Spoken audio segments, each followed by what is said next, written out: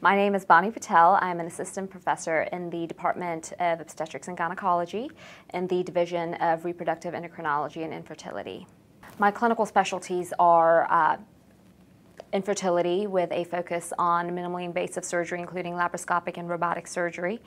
Additionally, I also specialize in reproductive endocrinology with an emphasis on menopause. The reason I chose reproductive endocrinology and infertility was to first and foremost help people who are unable to get pregnant on their own.